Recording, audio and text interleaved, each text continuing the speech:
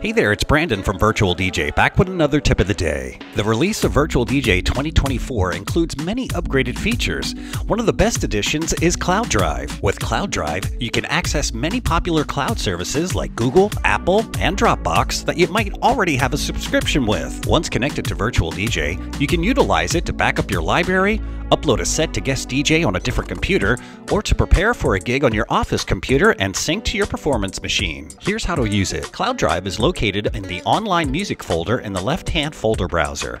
Click on the CloudDrive folder and then click in the center to connect to a CloudDrive service. Now, unlike some other software, VirtualDJ doesn't force you to use any particular cloud service. In fact, many of the most popular ones are already supported and probably one that you already have a membership with. You can choose to connect to Google Drive, Dropbox, OneDrive, or iCloud. After choosing your cloud service, a browser window will open where you can log in with your credentials. Make sure to allow any security prompts, and that's it. No need to download any external utility, no need to link accounts or anything else complicated.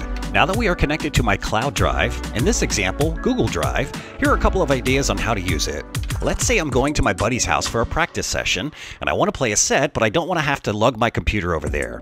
To do this, I'll create a new list on my cloud drive. Then I'll simply drag and drop the tracks that I want to play into this list, and they will automatically be uploaded and retain all cue points, any metadata, any prepared stems, and more. VirtualDJ will display each track's progress as it uploads. A cloud icon overlay will appear once the track has fully uploaded. Now, on the other computer you want to DJ with, log into your cloud drive with the same credentials, and voila! There is your cloud drive list complete with the tracks you have added, and loading any of those tracks will also load cue points and other saved information, just as if you were to spin on your own computer. Another useful example is to use CloudDrive to back up your main music library. Now, if your subscription plan allows for enough space, you can perform this easily by simply right-clicking on a folder, sync to CloudDrive. After VirtualDJ recurses all of your subfolders, your backup will start to upload to the cloud. Now, the time it takes to complete this step will greatly depend on how large your library is and your internet upload speed.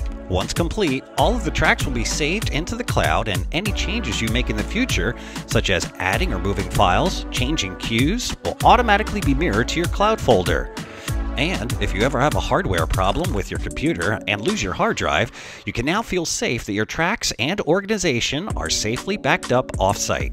And finally, you can also use CloudDrive to prepare your lists and tracks on your computer at home and automatically have it mirrored to your performance computer. To do this, select a folder, or create a new folder, or create a new list and add tracks that you want to prepare for your gig.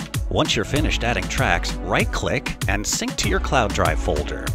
Once the upload is finished, you can then open the folder or the list in the cloud drive on your performance computer. Now right-click or Control+click if you're on a Mac and select Synchronization.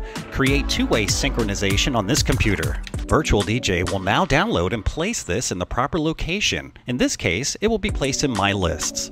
Additionally, any changes that you make on either computer will be reflected on the other. As shown here, adding cue points on my performance computer while at my gig will automatically be mirrored and available for me to use when I load the same track back on my home computer. That'll do it for this tip of the day. We hope you found it helpful. If you have an idea you'd like to see in our next tip, email tipoftheday@virtualdj.com.